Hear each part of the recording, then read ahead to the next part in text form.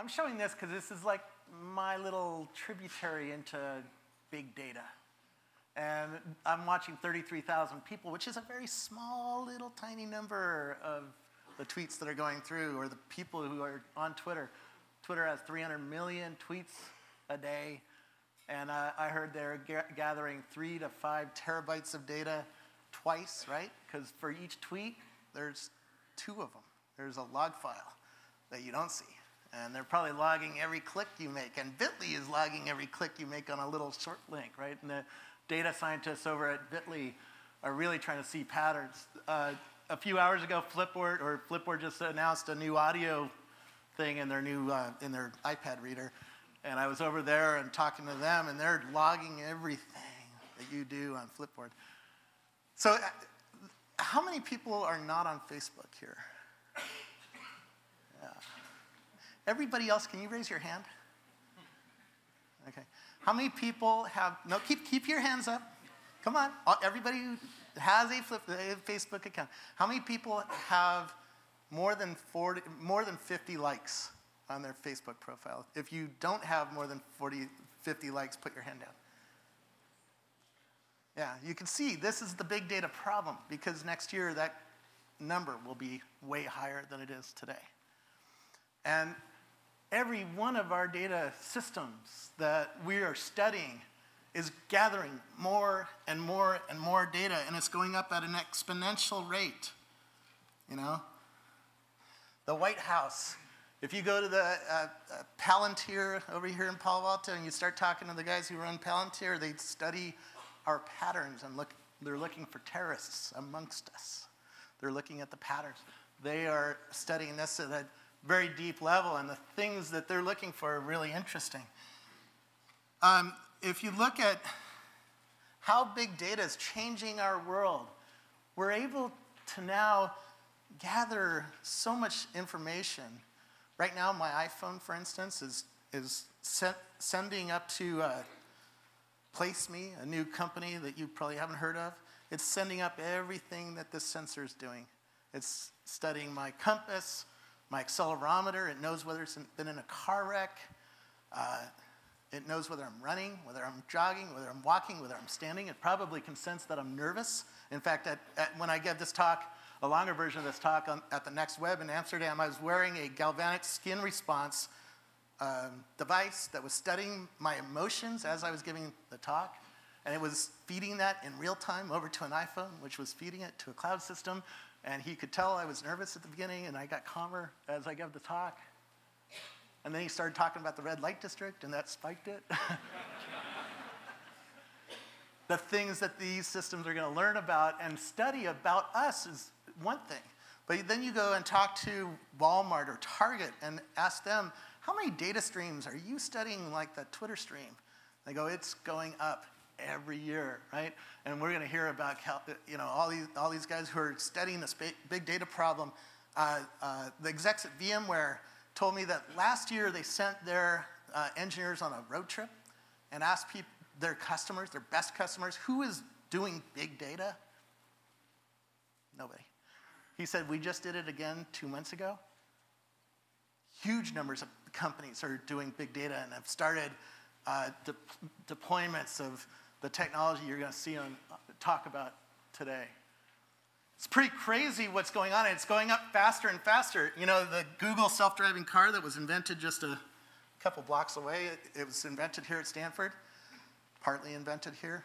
Every time that laser spins, it's 80 lasers, it's grabbing all the 3D data in the world, and it's storing that in a database. And then it's going to decide what of that data gets pushed up to the Google Cloud, because if there's a sign change or an accident or something, it's going to grab that data and push it back up. It's really remarkable technology, but we're not slowing down. I visited CERN, and the sensors at CERN are kicking off petabytes of data per minute, I think. It's a crazy amount of data. When they do particle acceleration and they crash those particles together, it sprays stuff you can't see all over the place. But they have many, many, many, many, many sensors in this huge tunnel, and those sensors are gathering data and spitting them through a system. It's big data, right? And they have systems to filter that data and then shove it around the world in real time so that scientists can study that big data and see some patterns in it and understand whether they found the next new element or whatnot that they're studying. Waze is up on my screen. I use this while driving here in Silicon Valley, and this is an Israeli company. They do real-time traffic study, so you can see me on the road. It's anonymized, so you can't see that it's Robert Scoble, but I'm there driving around, and it's getting 3 terabytes of data a day, and they only have 12 million users. So imagine if every cell phone in the world had this thing. What would that data set look like? And he said even with just the small numbers of users that they have, they can see new ways to build cities and optimize the cities that we have. They can go to the city planning council and say there's a traffic block here. If you change the lighting, you would be able to model the data flow, the traffic flows in cities, and change how we actually live. Only with 12 million people, right? And Empatica is the sensor I was wearing. What does that mean that a system like Facebook could study our emotions and know that I liked something just when I looked at it? That's coming. There's an Israeli company that just showed me an iPhone that's using the camera in the iPhone, nothing special, and can see your eye track within millimeters and know what you're looking at, know what you're reading, know whether your eye tracked on something and keyed in on a sentence and you're studying it and you're reading it. It knows that you liked it before you click like or even think about it. Think about the data that will kick off if every single one of your iPhones and Android phones was able to do that and kick more data into Flipboard or whatever system studying it. And we go shopping. I visited coupons.com last week. They got $200 million of funding. It's a $1 million company now, a $1 billion company, and they're studying your shopping list, right? And imagine if everybody used that and put eggs. You can talk to it, by the way. You can say eggs, cookies, milk, cereal, and it just parses that and puts it in the shopping list, and then it puts a little coupon next to it for those objects and tries to get you to buy Oreos for the cookies or whatnot.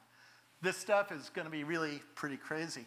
Anyways, I'm going to stop talking because I could keep going. I like talking about the future and about face detection and all sorts of fun stuff. But we're talking about big data, and what I'm really proud to be on this panel because these guys built this stuff, and it's really pretty crazy. I'm going to first of all, I'm going to invite James Phillips, director and co-founder of SVP at Couchbase. They built a NoSQL database. We're going to learn a lot about what NoSQL is, right? And you're going to give a little presentation, and then we're going to have a panel discussion. Sounds good, thanks. Am I live? Yep. You hear me? Okay, good. We're going to switch over here. So as Robert said, and if you guys have ever seen his videos, he goes around to the coolest startups. And like yours. Well, what a job, right? You get to go visit a bunch of interesting startups. He sticks a Canon 5D in your face, and it's very intimidating, but I had the good fortune of having that done. So I am a co-founder of a company called Couchbase. We're a NoSQL database company. What the hell is that? We'll talk about that. It's one of a trillion buzzwords that are thrown around. You can see a subset of the trillion here. And the problem, I think, at this point is that a lot of this stuff gets conflated, right? You hear about Hadoop and NoSQL and MongoDB and Couchbase, and it's difficult to parse through all that and understand where the real opportunities are, where the trends really are, what problems are really being addressed or not being addressed. And if there's anything that I'd like you to take away from tonight is that you can make it really, really simple, right? If you focus on the technology, you do find a lot of similarities, right? So one of the trends or the themes that sort of runs through a lot of these solutions is that data tends to be distributed across a lot of commodity servers, right? So distribution of data tends to be schemaless. So when you're putting data into some of these big data or NoSQL systems, you don't have to predefine the type of data that you can put in, precisely what the records look like. And so the technology, if you get really laser focused on that, can be confusing, right? But if you look at what problems are actual users struggling with, it becomes a lot simpler. There really are two big problems that are being addressed right now. One is Big data, we've all heard about it, right? How do you take mountains of information, as Robert just described, and learn from it, right? Identify trends, try and pull information out of this mountain of data. The other problem, which gets less attention, but I would argue is equally urgent and certainly as widely adopted at this point, is what I like to call sort of a big user or big audience problem. I may not have tons and tons of data, but if I've got millions and millions of users that need access to data, I'm going to have a problem too. It's an I/O problem. How do you get data in and out of a database to support an application? And NoSQL, or the big audience problem, is what I'm going to focus on, right? So Couchbase is a NoSQL, big audience, big user company. And we're focused on interactive software systems, right? And so let's talk about interactive software and how it's changed. If you go back to 1975, when relational database technology, which is sort of the off-the-shelf standard selection if you're looking for a database, and you look at the environment in which that technology was invented, look at three axes. What kind of software was being written? What was the user population like of those interactive software systems in the infrastructure? You see vast differences between then and today. The kinds of software that was being built, we were really computerizing what were traditionally human-executed business processes. I was being a teller automation system or a travel reservation network. I could go into a bank and study the forms. I knew that customers came in, they filled this out, they handed it to this person, they filled out this ledger, they enter office. Very, very structured data formats, very predictable. And the user population, right? If I had 2,000 users of an interactive live software system in 1975, I was bleeding edge large, right? Maybe Bank of America's teller network was that large. And from an infrastructure perspective, it was a centralized computing environment, right? That was the norm. You had a mainframe, you had a mini computer. Distributed computing didn't exist except for terminal services, which is certainly not the same thing. Memory was very expensive and very scarce.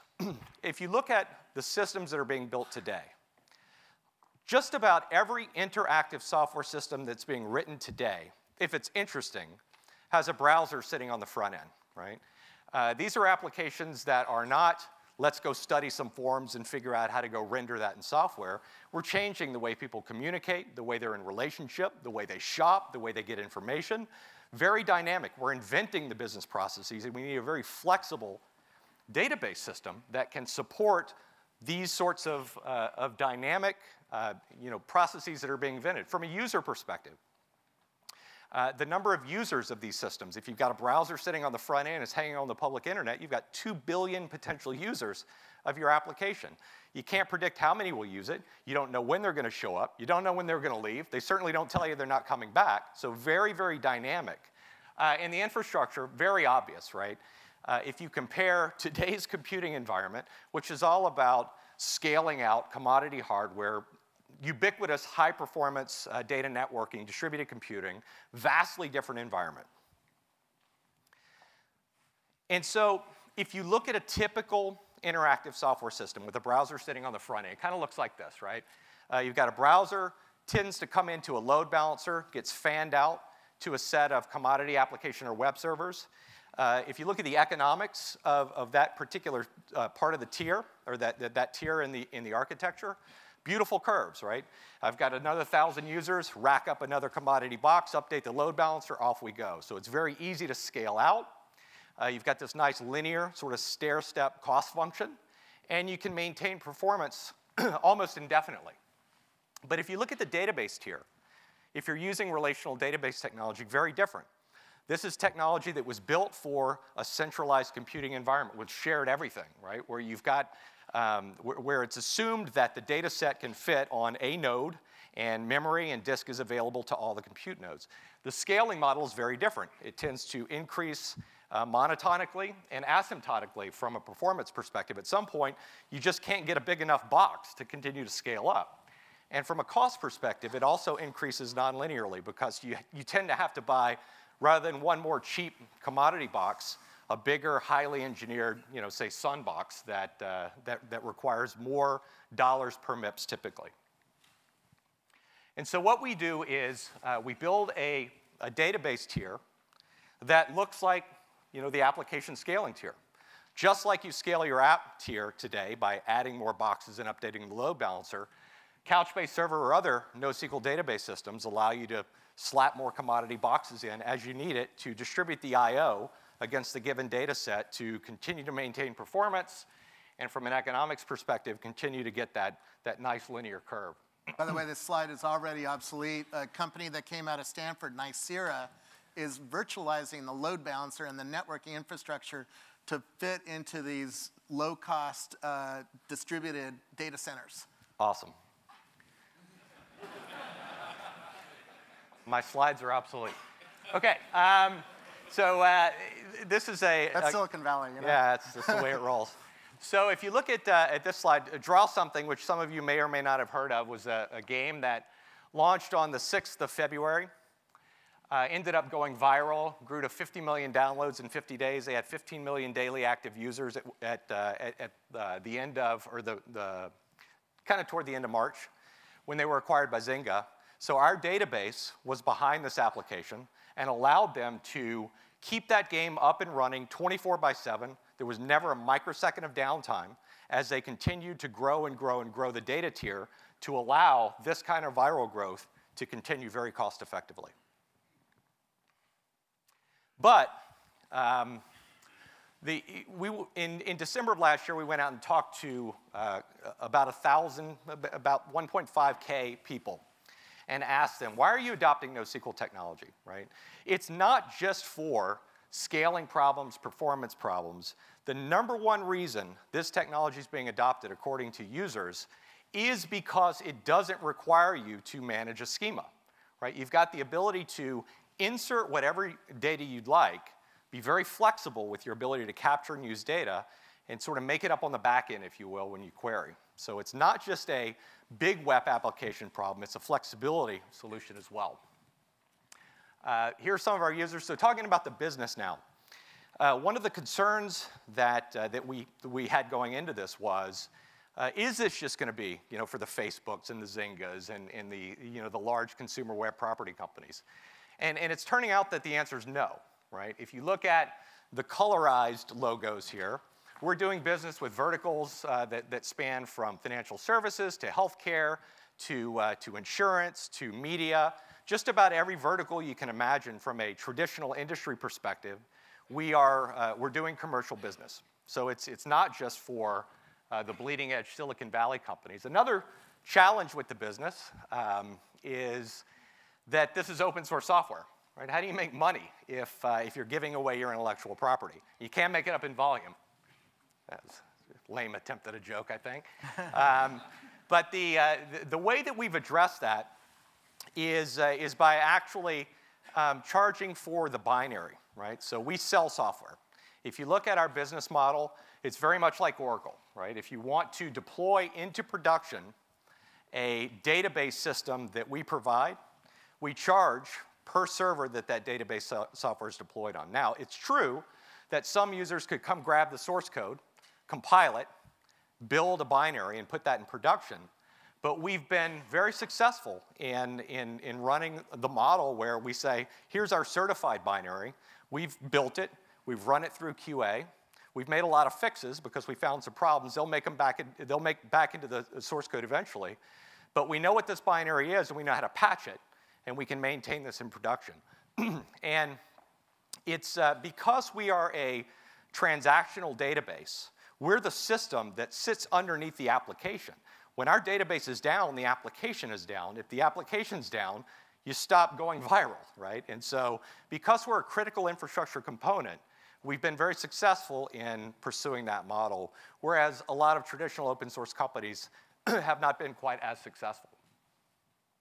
So 2 last slides here. One is, what have we done right? And the other is, what have we done wrong? I would say that the 3 most important verbs for a startup are these. Probably the most important one is focus, right? There's an old saying in Silicon Valley, very few startups have died of hunger, but the road is littered with dead companies from indigestion, right? If you've got a finite set of resources, you've got to pick and choose where you're going to go fight. And we've been very, very focused initially on the problem that we were going to solve, and then further on the people for whom we were going to solve that problem. We'll grow from there, but you got to pick your battle to start with. The second is simplify.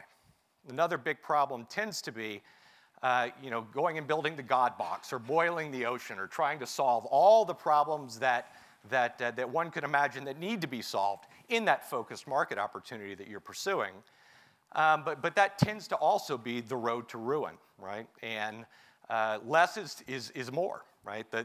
You want to get to market as quickly as you can with the minimally acceptable product in order to start learning so you can then improve that product based on real market feedback. It's one thing to go out and talk to a bunch of folks and show them slides and ask them if they'd buy your product if you went off and built it. It's a very different thing to ask someone to write a check. And they tend to get really honest with you when you ask them for money. And so the quicker you can start doing that, the better off you'll be. And then finally, be willing to adjust. I believe that the biggest advantage startups have versus Oracle, right, where you've got billions and billions of dollars in capital, thousands and tens of thousands of employees, is the ability to move quickly, right? That is the only competitive advantage that we have versus that organization, right? We can make fast decisions, we can learn quickly, we can pivot, and we can get stuff out to market much more quickly than a large organization can, right? So focus, simplify, adjust. Now for the bad stuff. You don't get it. So this is, as they say, an ongoing investigation. I've got competitors on the stage, and so there's a lot of stuff I'd love to tell you that we screwed up, and we screwed up more than our fair share.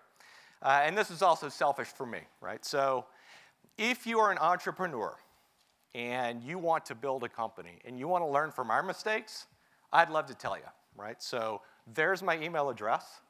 Shoot me an email. They're all on Google. I'll buy you a coffee, and we'll talk about the mistakes that we've made, right? So that's it. Thanks. Thanks, James. So this panel is a really diverse panel, and that is really going to pay off, I hope, in the next half an hour. We have a VC to tell us what the future is like, right? What you're investing in, because VCs try to go where the puck's going to go, right? You're trying to invest for 2 years from now, something like that? Meet people that can figure out where the puck's going to go. Introduce yourself, Ravi. So my name is Ravi Mohan. I've been a venture capitalist for the last 16 years. And I'm now at Shasta Ventures, and we invest in technology service companies whose customers are either enterprises, small to mid-sized businesses, or consumers. We have a $265 million fund. Right now, it's our third fund, and it's active. Like anyone who's investing in the enterprise today, we're looking at cloud-based companies, platform-as-a-service companies, software-as-a-service companies, and big data companies. But there is a misconception in my mind about venture capitalists being able to see the future. I think entrepreneurs see the future. And our ability is to recognize whether we buy into their vision and have the courage to join them. And if we do that correctly some of the time, then we're able to still be venture capitalists. Yep. And, but very rarely do we know where the puck is going. And Andrew, you're representing both the old world that was described on these slides and the new world, right? Because you work at Oracle, which builds some of those big centralized databases, and you're building the new NoSQL style decentralized systems, right? Sure. Yeah. So introduce yourself. We do any kind of. So I'm Andy Mendelson. I run the database development group at Oracle, and I go back way to the ancient history that they were talking about. Back to the 80s, I started Oracle as a developer. And it's been quite a wild ride. Oracle is still run by the founder. We were a startup back then, and Larry Ellison's still running the company. And it's a very exciting place to be. Larry's a very interesting character, as some of you probably know. And we've had a lot of fun there over the years, rolling through all the different ways of technology that have come out over the last 30 years. And we think we actually are a pretty fast-moving company. Very cool. And Doug Cutting has invented pretty much everything that was described here, I think, or your teams have. But introduce yourself, Doug. I'm Doug Cutting. I've been in the software business for 25 years or so. Spent the first half of that really focused on, maybe even more than half of it, focused on search engine technologies. The last dozen years or so, I've been working on open source technologies, some of them search related and some of them not so much search related. So I started the Lucene project. It was the first open source project that I started in 2000. Nutch, Hadoop, Avro, or other projects. I currently am I chair the board of directors at the Apache Software Foundation, where all the projects that I worked on are hosted. And I work at Cloudera. A real god on the stage, so thank you for being here, because it's not every day I get to have you on a panel. And Max, MongoDB seems to be used by a lot of the startups I cover, and you guys are powering that, right? Yeah, we're having a lot of fun. We're growing really fast. So this isn't the fight I was expecting to have with James, a little friendly competition here, but I was kind of hoping that what James and I would tell Andy is, there's not really much new going on with these things, and we're probably just a fad, and relational is going to win out, and nothing's going to change. We should have talked beforehand. I didn't share this plan with James here, so he spilled the beans. I agree with a lot of what he said, and I think it's a really interesting time. When Andy joined Oracle, it was a startup, and the database world was really exciting in the 80s. I joined Oracle in 1994, and it's been like close to 20 years of kind of a boring world of databases. When I joined Oracle, it was Oracle and IBM and Informix and Sybase. And then, Microsoft sort of stole half of Sybase, and SAP bought the other half, and IBM bought Informix, and now it's Oracle, IBM, and Microsoft in the database world. And that was the last 20 years or so of history, but I think history has not ended in the database world, and we're in for an interesting time, and there are a lot of opportunities to create that ecosystem around data management for the next 20 or 30 years. Yeah, and you already met James. So, when I'm pretty lucky, I get to go and see stuff that most people can't go see, like these huge data centers that run Facebook. Facebook has 3 of these 300,000 square foot data centers, and they look just like your slides, just lots of little machines. In fact, they don't even have boxes around them anymore. They're going to the Google model of just a motherboard plugged into an Ethernet port with a power cable, and there's hundreds of thousands of these machines in these data centers. How is that? What is happening in this world of decentralized data centers? I remember walking around with Zuckerberg 4 years ago, and he was talking to another entrepreneur about sharding and about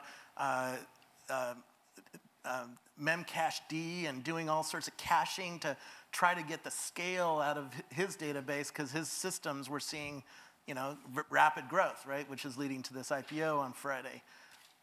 The world now is different, isn't it? Are we still in the memcached world and the sharding? Sharding means you split the database up to many machines, right? So my query into Google hits a different machine than his query does, right? Yeah. So the relational database technology has, obviously, humans hate to change. Turns out, right? Yep. People do not like to change, and so there have been tons of tactics to try and continue to make relational database technology relevant, even in areas where it may no longer be relevant, right? And so there have been a lot of strategies. One is, first let's step back and talk about what is the relational model, right? You take a record and you split it up into a bunch of tables with foreign key and relationships, right? So I stripe my record all over the place.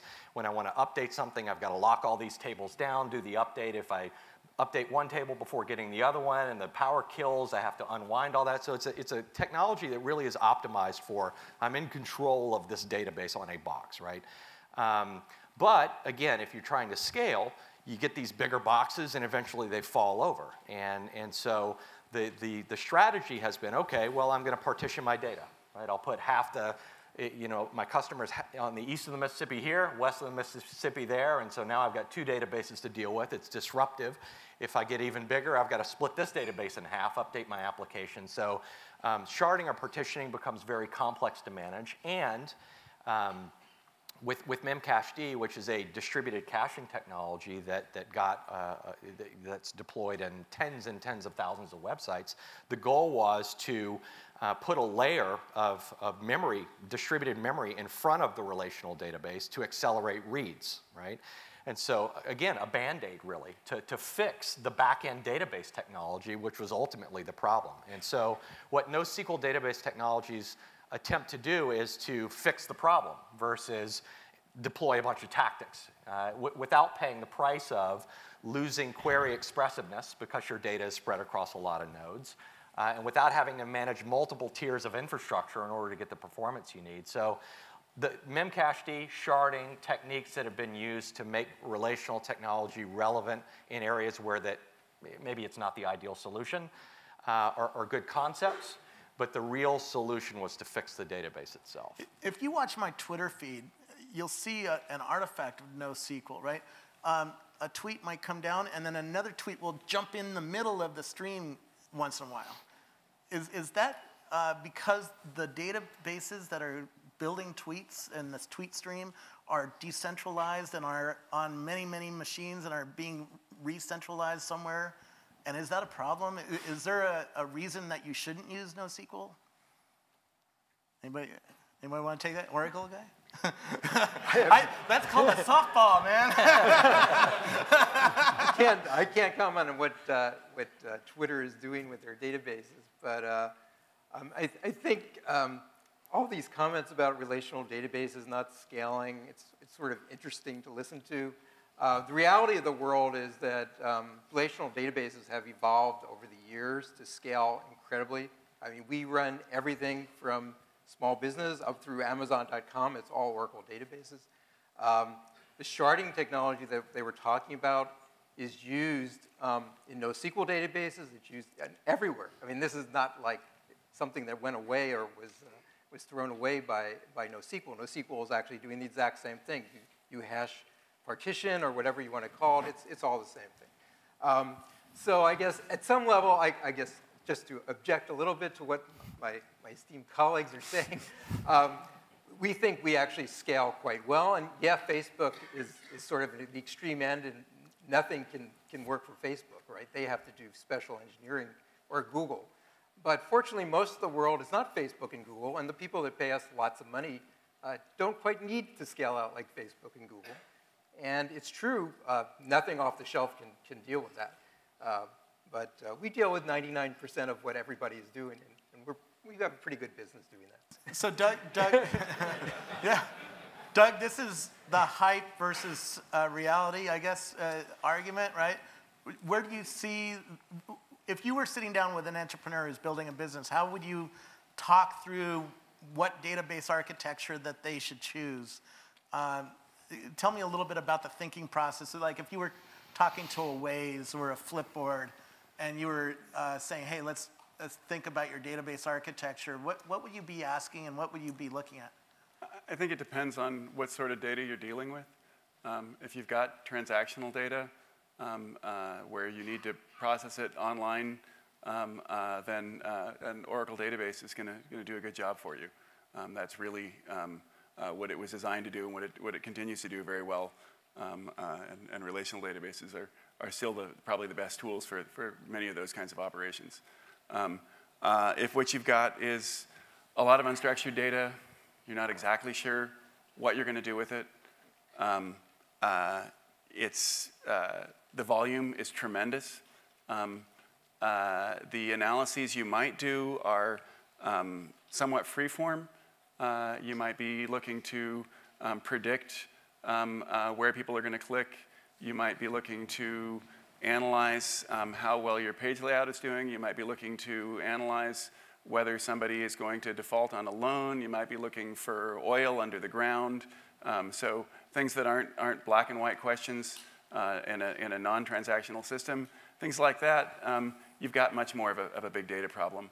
One of the things we didn't talk about yet is we talked a little about the technologies and how they're structured, but there's also the economics. I think one of the things that's led to the adoption of a lot of these technologies is not just that they do the job well, but they do it cheaply. And so the open source is a big part of that. It's a good price for software. And building on commodity hardware is another big advantage, that you can get very, very cost-effective hardware, shop it around against multiple vendors. The whole stack is really being opened at the same time. The data center itself is being opened with Open Compute, which Facebook started, and now has a foundation running it. The cloud computing layer, Rackspace kicked off an open standard called OpenStack, right? And on. And then you guys with the Hadoop are sitting up on top of that. It's really interesting. Why does having the stack be open matter to developers? What can they do with an open stack like that they couldn't do with a closed stack? So part of it is the price. And I think it's also, there's some other things. I think the ease with which they can evaluate, the ease which they can diagnose. If you've got an open source system, something doesn't happen the way you expect it, you can dive right in and debug it directly because you've got the source. It's transparent. You find a problem, you can submit the fix because you can look at, usually you probably figure out a workaround. You may not need to actually change the source. Lastly, I think people are oftentimes uncomfortable with proprietary software because it can get locked in. If you're relying on a vendor for something that is critical to your business, then that vendor may raise the prices. That vendor may go out of business, and then where are you? You're stuck. Whereas if you've got an open source project, in particular open source projects with a large base of companies collaborating, then you've got a very resilient distributed system that's developing your software. So the same things you look for in your software, you want a resilient distributed system for the same reason. So in case any one fails, you're not stuck. I think you want in your software production system. And open source projects like those at Apache have that property, that they're developed by a diverse group. And so you get the low cost, but you also get the reliability that it's not going to go away and not change its cost over time. Yeah. Max, MongoDB is used by all sorts of companies. How do you find that these because MongoDB is not the only choice that is out there. We have a couple others here. How are you finding customers or should evaluate these technologies and choose the right one for them? What are some of the things that the entrepreneur should think about when they're thinking about choosing Mongo, or now there's new ones like Firebase or Meteor or CouchDB? Sure. There's so many choices out there. So first, without making it a MongoDB advertisement, one of the things that Doug really resonated with me was around the openness around evaluation, right? I think that decisions are moving much more to developers. There's a real sense of empowerment, right? The job market is good, and developers don't want to be told what tool to use to do their job. They want to pick.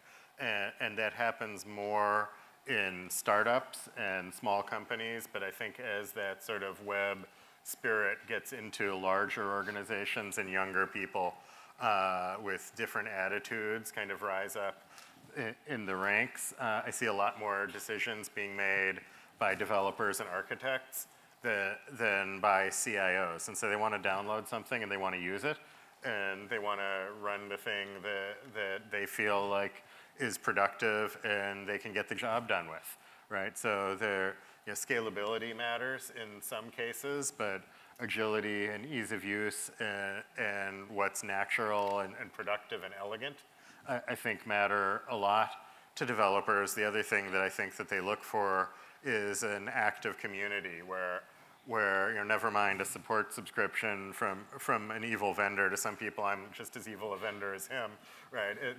That I want to be able to go.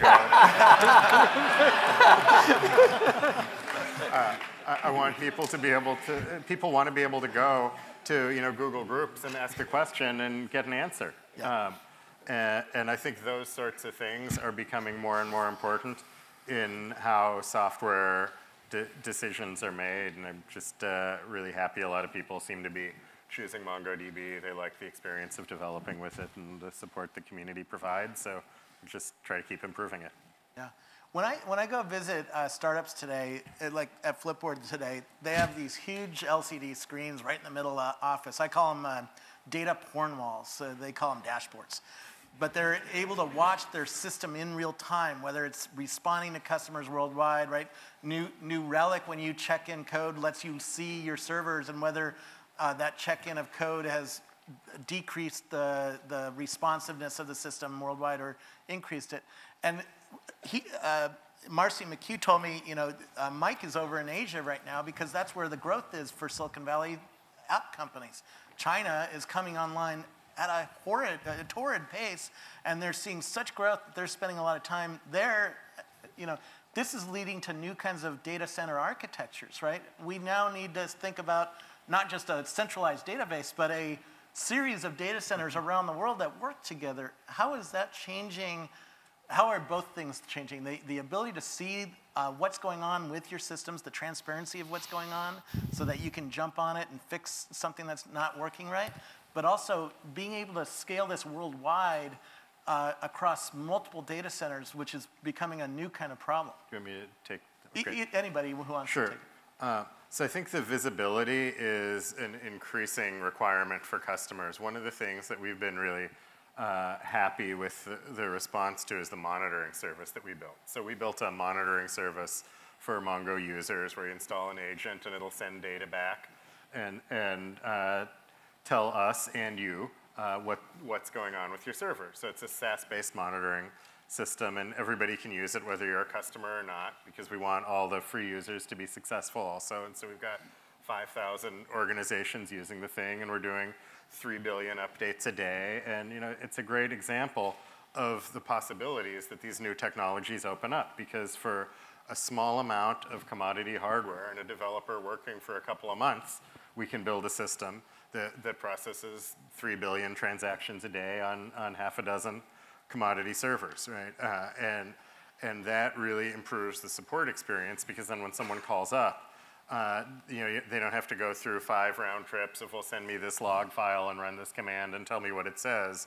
All that's in front of us. We dig through it and we get right to the point. So I think that visibility we're seeing in our business is really something that customers want. Now there's firewall issues, so you can imagine there's some government agencies and banks and things that won't let us install the agent no matter how much we promise. It only sends back systems utilization information.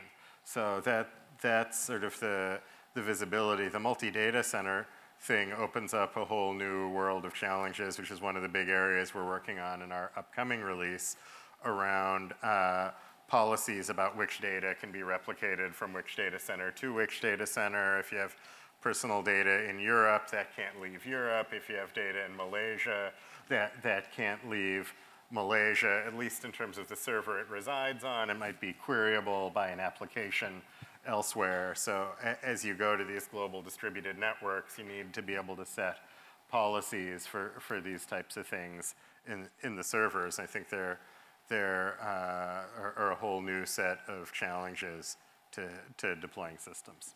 Robbie, what are you seeing as opportunities for entrepreneurs to build new kinds of companies? I mean, Rackspace bought CloudKick, which was a monitoring company, and give our customers access to, this kind of transparency. But what are you seeing? I think I think that what's available now, because the cost curves are so much cheaper, you're going to have new data sets that people are going to explore and find new solutions around.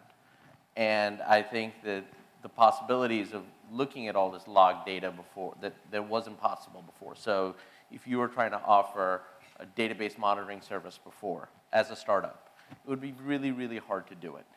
But now you can, through, you guys are doing it and other people will do it, can offer a data monitoring service. We'll collect your logs, we can process them efficiently, we can have our own algorithms or knowledge work on that and then provide you back insight.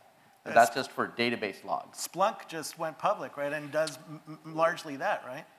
Yeah, I mean, what Splunk said was, look, if you look at the actual systems architecture for systems management, and you look at it for business intelligence, the basic architecture is the same. You collect data from a bunch of different spots, you put it in a in a repository, and you run rules against it, and you fire off alerts and create dashboards, whether it's for BI or systems management. And Splunk said, hey, let's not do that. Let's just give the person at the front line the ability to search the information. That's what they started. And just like that, I think that's what's going to happen in business intelligence. I think that people are going to take all their database, put it into memory, a lot of their structured information, put the metadata there, because unfortunately you do need some metadata, so you can't just be completely schemaless, and let people search and answer a lot of questions that way. But coming back to your core question, I think that what's interesting is because you can put more data in one place much more cheaply, and you could run different processes on it much more easily, what you couldn't do before, you can do today. And some smart entrepreneurs are going to figure out some great business models around it, whether it's a fraud detection service, whether it's a traffic monitoring service. I don't know. But the fact is you can collect lots of data, slap algorithms on it, and come up with new insights. And that's what we will fund. We will fund companies that aren't just providing the infrastructure, because I think that's wave one of what's going to happen. We're going to fund companies that are going to use that infrastructure to provide a service of business value to customers. What I found interesting when I visited BetaWorks in New York, which is the home of Bitly, Bitly is sharing the data scientist with several other companies. There's News.me now, and there's other companies that are being born in one building because they have this new data, this new understanding of data and a new pattern recognizer, right? Yeah, and there's a startup started by a bunch of Informatica guys that's getting off the ground, which is just offering to use technology that a lot of the companies here provide, but integrate it all in one package to provide the data science back in as to who's using what of somebody's service. Because in order for Flipboard to understand how their product is working, they need a lot of technical expertise to stitch all the different components together and then do the analysis to answer the questions they need as to how their service is being used. So a startup could package all of that together, offer it as a service, and that's the kind of thing that we will fund. When VCs talk about big data, what do they mean? What kinds of companies? I don't know what they mean. To me, I think there's a lot of stuff that corporations are going to use in memory, and the size of that data doesn't, in many cases, fit in the lines of big data. I think that if you are trying to understand what's happening on your websites as people buy stuff, well, you're going to have a ton of big data. I think that's a really great use case, where you're trying to figure out who's going to go buy what, when, and what offer can I put in front of them to convert. Well, then you're going to be looking at all these interaction logs, and you see what people are doing and all that clickstream. And that's probably a huge chunk of where these guys' business is coming from, is my perception. I think in fraud, there's going to be a bunch of use cases. But a lot of the business use cases, coming back to what Doug said, in a big company, a relational database solves most of those business use cases. Yep. That's what the guys at Burroughs and Wang, they were looking down their nose at Oracle back in 1980, I think. I saw the same dynamic play out on stage at that point. Same dynamic. Well, I mean, would you put your purchasing system on your... Absolutely. Okay, great. 100%. Yeah, and do you think that... We just sat behind a $200 million exit where purchases were running through our system. So all the commits on every single purchase that happened, all the logs, all the billing, everything happened on your system? 100%. That's great. System of record. That's impressive, actually.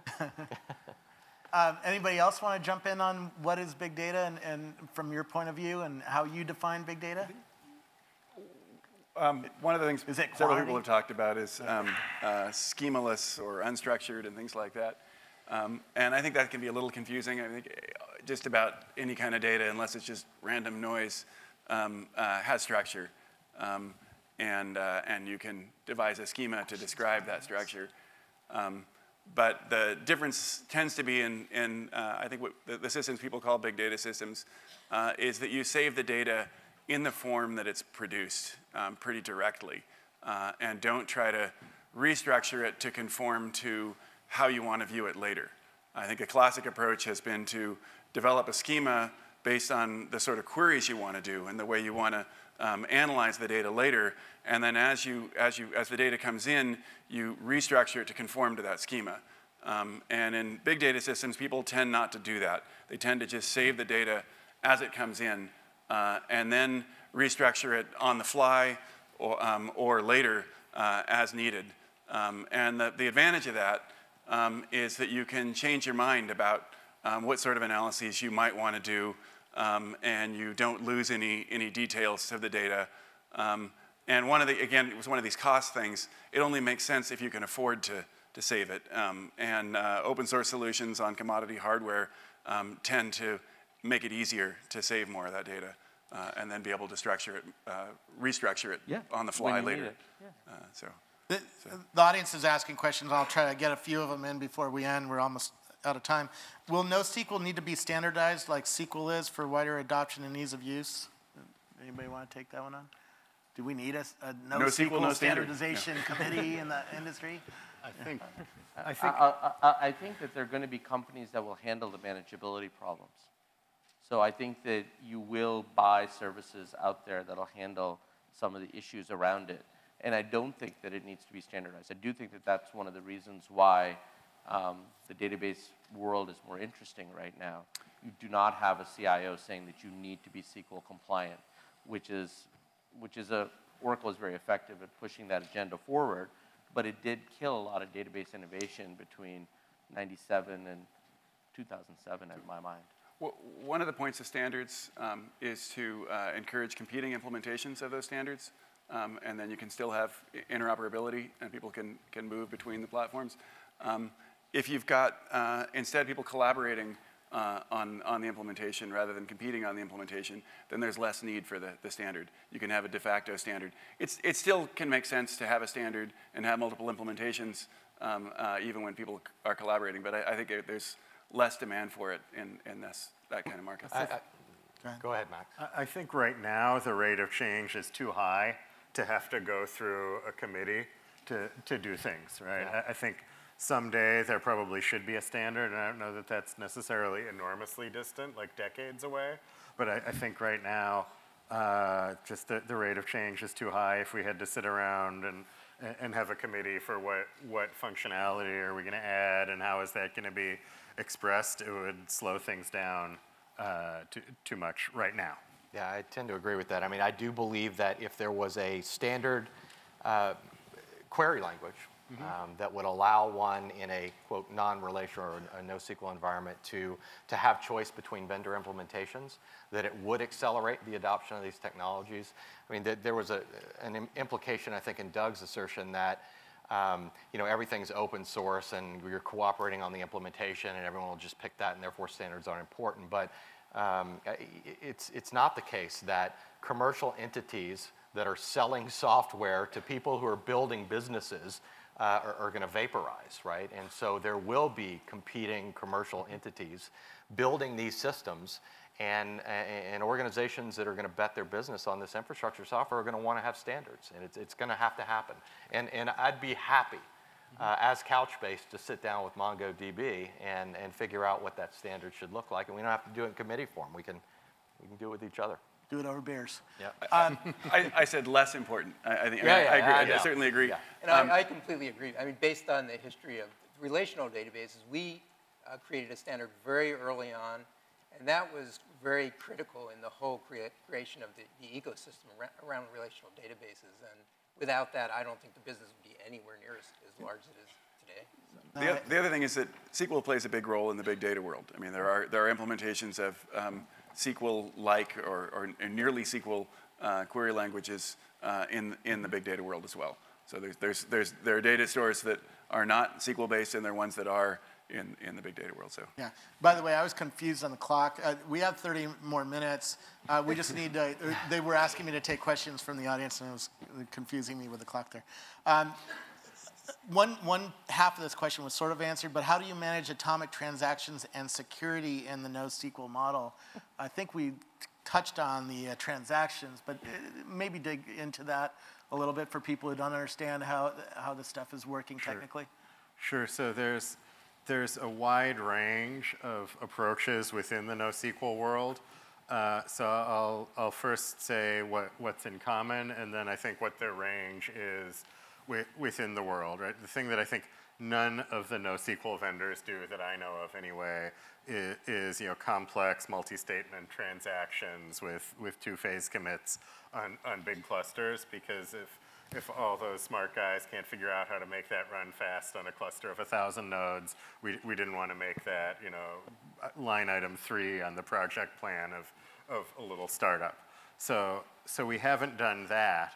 I think that there is a range of consistency models that people have adopted that ranges from an eventual consistency model where updates can happen in different servers and you sort out the conflicts later, right, to an immediate consistency model, but just at the level of an update to an individual document.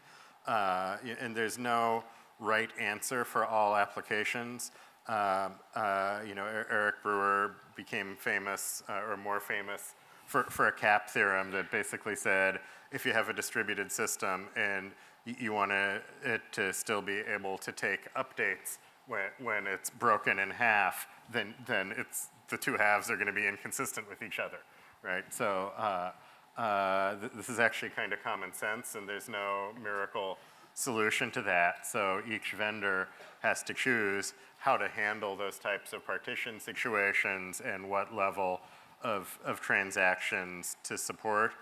We think that a certain level of transactions, simple document level transactions, make a developer's life much more productive, and they make debugging a system much more predictable than having updates coming from all directions.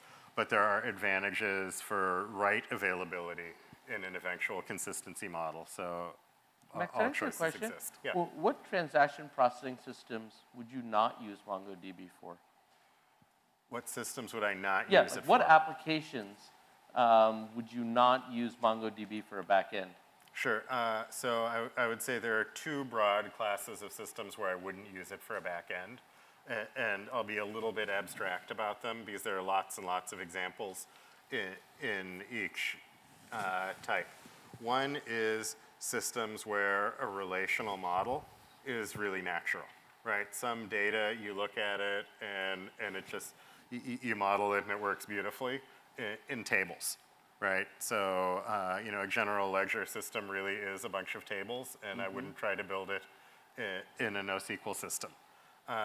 The other is systems where I really have to do those multi-statement transactions and update a whole bunch of different things and then either commit them or roll them back as a group. So I think if I needed either of those pieces of functionality, I wouldn't use MongoDB because we don't have it and we're not planning to anytime in the foreseeable future.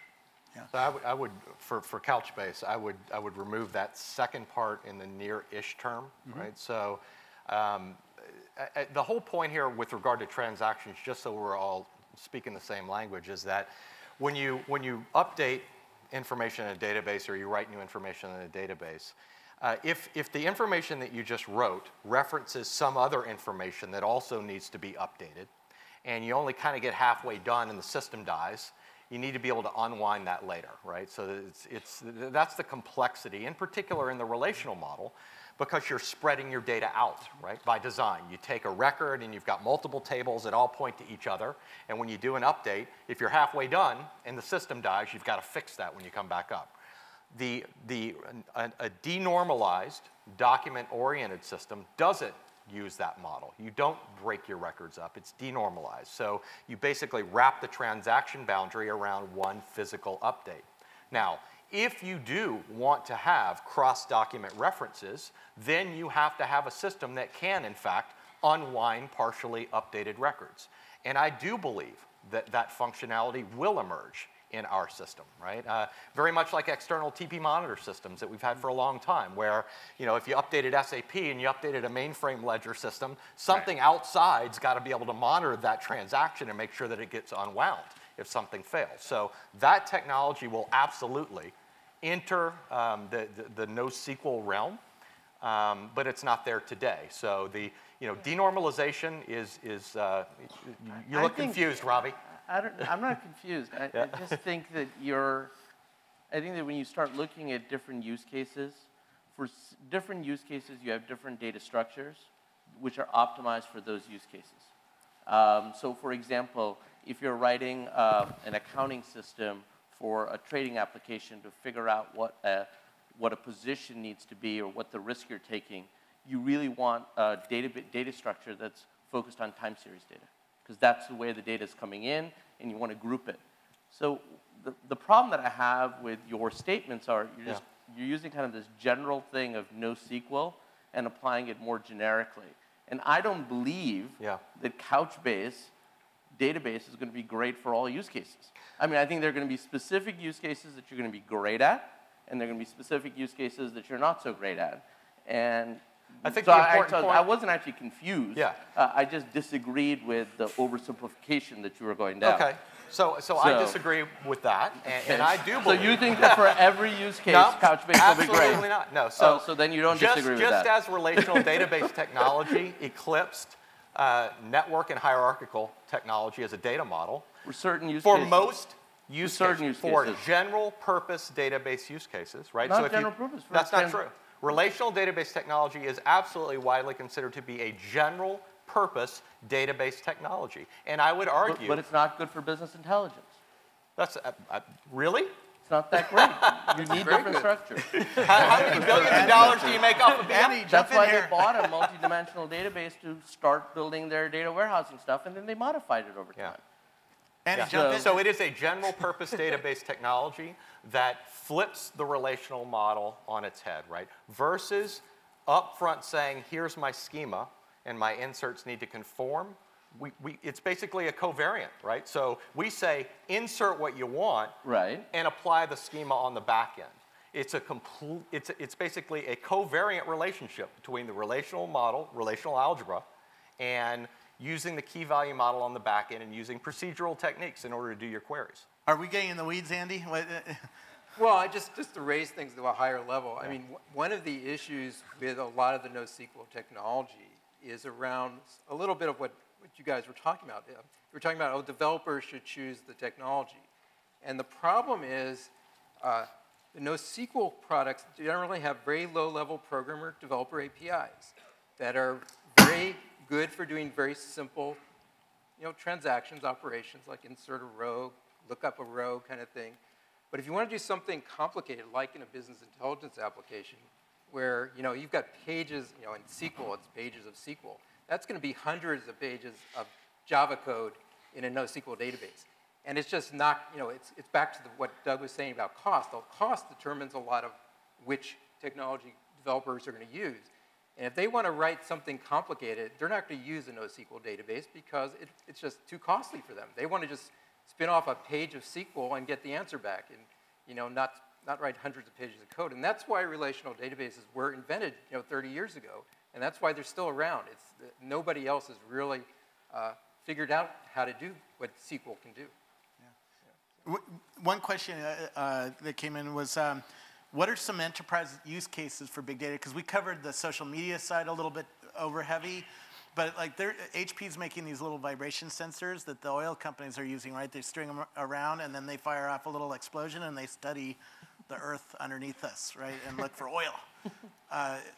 What other kinds of enterprise use cases are you guys seeing people use big data for, or companies use big data for? Sure. So I think machine-generated data is a big one, right? Splunk was very successful having started with those roots, and we see a lot of that sort of in similar spirit to what you were talking about with HP, whether it's sensor data or log files, right? Because as much feed as there is on Twitter, right, at 300 million tweets a day, we have customers that are processing millions of transactions a second, right? And that's not being typed in by human beings on keyboards. So machine-generated data is, I think, really important. I think archiving is another interesting one because schema evolution over long periods of time can be a challenge. And so the question, you have these archives, and every couple of years, you're changing your schema. How can you have these different epochs of data coexisting together in an archive without having to run these giant data migrations on billions of rows each time you have a minor schema change? So that's another place that things are coming into the enterprise. I think one area where relational is sometimes a challenge from a data modeling perspective, I think there are a lot of places where it fits really naturally, and SQL can be very powerful and expressive, but sometimes in metadata management, you can be trapped between these really wide, sparse schemas and these really tall, thin tables, and neither of them works very well, and some of the schema flexibility can be helpful for metadata management as well. So those are some of the cases where we see enterprises looking a lot at our technologies anyway. How accurate, here's a question. On Google, they always say a number up at the top of the page, 383,000 people linked to, talk about Scoble, for instance. And that number is total bullshit. Anybody who's in the industry for any length of time knows that number is an approximation. It's not accurate. Is that a cause of NoSQL databases that are decentralized, that aren't being built for accuracy and are being built for the decentralized nature of them and the speed issues? Or there's no reason you can't get very precise results from distributed databases, right? You can distribute the counting work across the databases, and there's some semantics as to as of when the count happened and the synchronization of vector clocks or whatever, right? But I don't think that's the level of inaccuracy that you're talking about, that like there were 3 extra ones added while the results were being counted.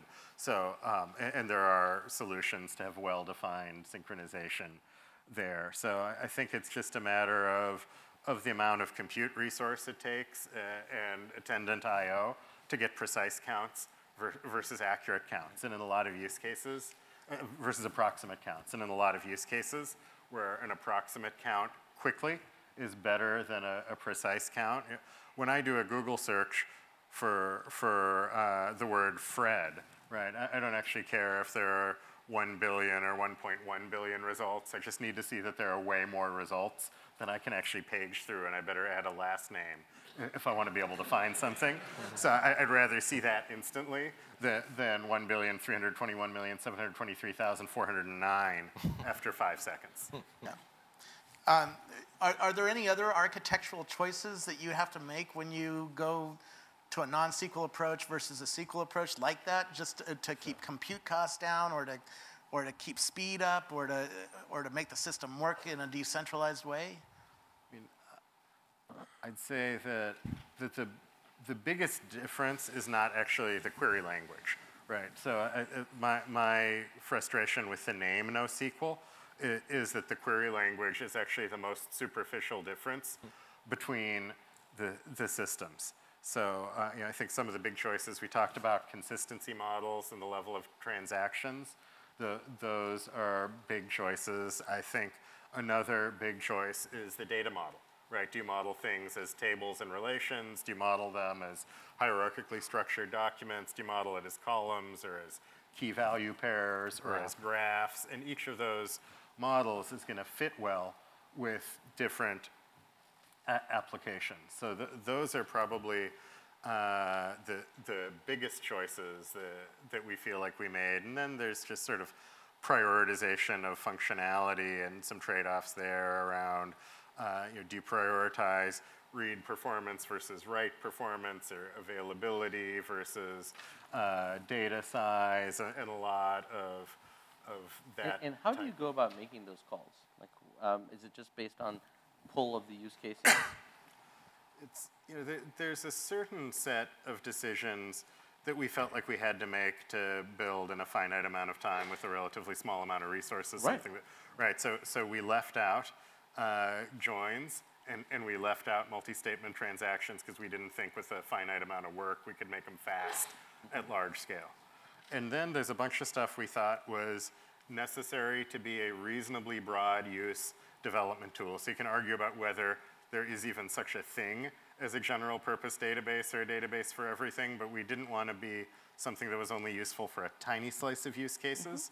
So we felt like things like secondary indexes and immediate consistency and ad hoc queries that not all NoSQL products support were important in being broadly useful for a lot of use cases.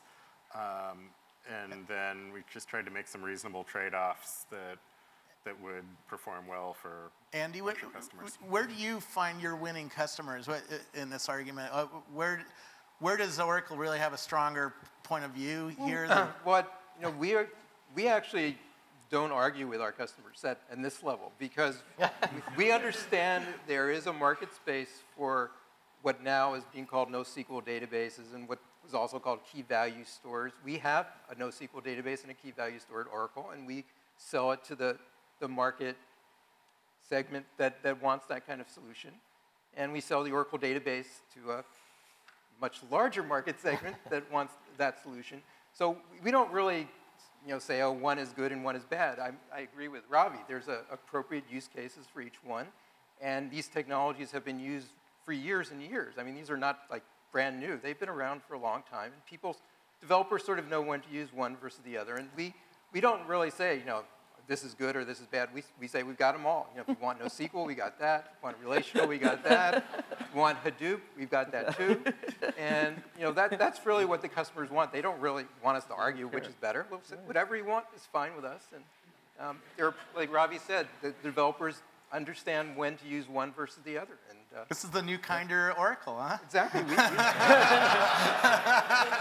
They've adapted. Yeah, we're driven by my revenue, money. Whatever they want to pay us for, we'll be happy to sell it. Another question. Another question from the audience. What do you see as the next big data challenge that does not yet have a feasible solution? What's the next killer startup that a Stanford student should start? That's tough to answer. Yeah, we're talking, up on the stage, we're talking a lot about infrastructure, as Ravi said, right? It's the sort of the current wave of funded startups, and a lot of the innovation is occurring low level. How do you make the bits and the bytes work? How do you build the database technology itself? But I think a lot of the real value is going to come by building solutions that use those tools to go solve real business problems, right? To identify uses of these technologies that are going to move the needle for someone's company.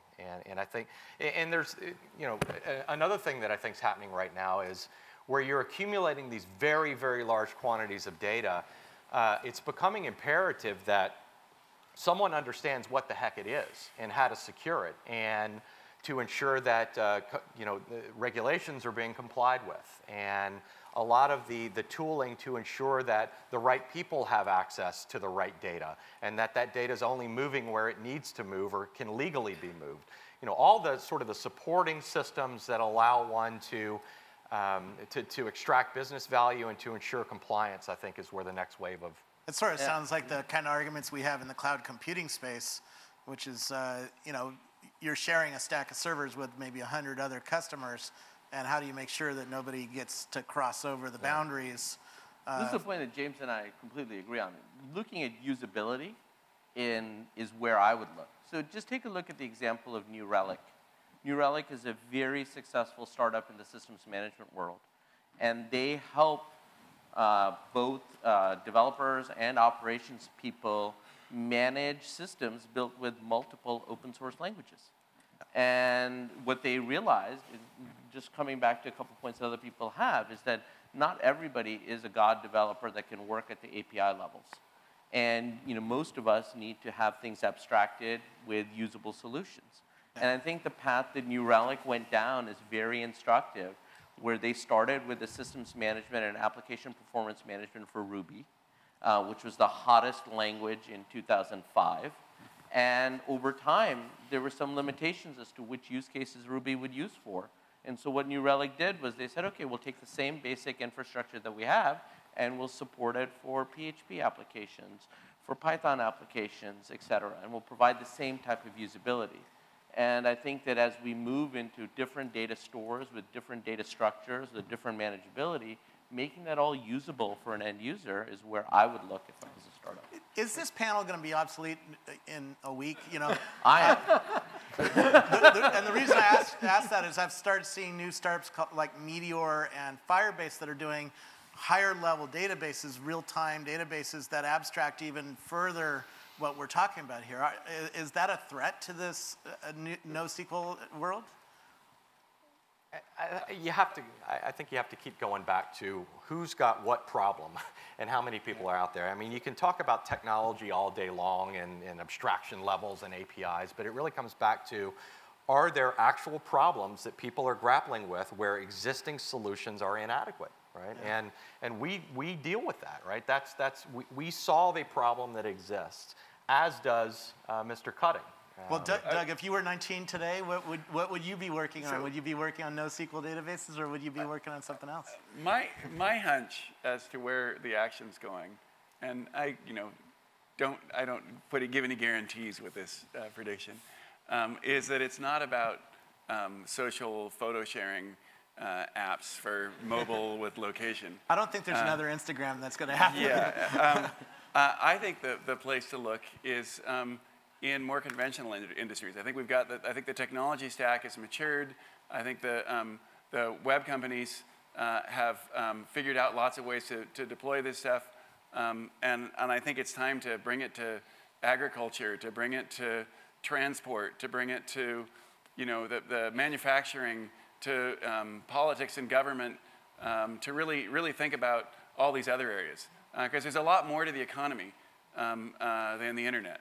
It's hard to believe that. And more business is becoming part of the internet. And so a lot of times it may be bringing some of these things online more, and then figuring out what opportunities can arise. I think that's a great way to end this panel, unless somebody has something even better to punctuate the end of this panel. No. But thank you so much for joining us.